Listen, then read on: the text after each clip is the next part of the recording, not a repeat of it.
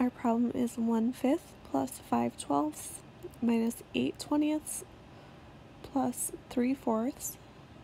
The common denominator for all of these fractions is going to be 60. So we are going to multiply the first fraction by 12 over 12, the second fraction by 5 over 5,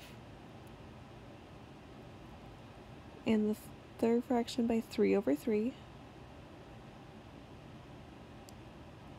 and the last fraction by 15 over 15. And this is going to give us 12 over 60 plus 25 over 60 minus 24 over 60 plus 45 over 60.